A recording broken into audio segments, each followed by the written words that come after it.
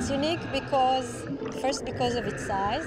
It is about 20 meters long and 5 meters beam, which is the largest shipwreck we've ever excavated, and also because of its dating. It's dated between the 7th and the 8th century CE, which is the shift between the Byzantine and Islamic rule in the area.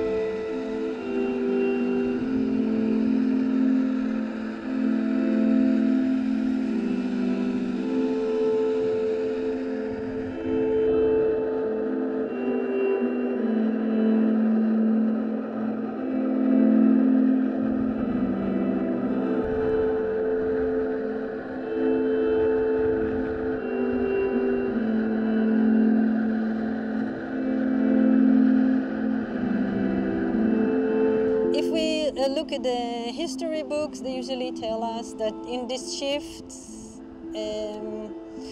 after the decline of the Byzantine rule in this area and the rise of the Islamic rule, then commerce almost stopped. There was no international commerce in the Mediterranean. We had mainly smaller vessels sailing along the coast doing cabotage. And here we have a large shipwreck, which we think the original ship was about 25 meters long, and we are being modest, laden with cargo from all over the Mediterranean.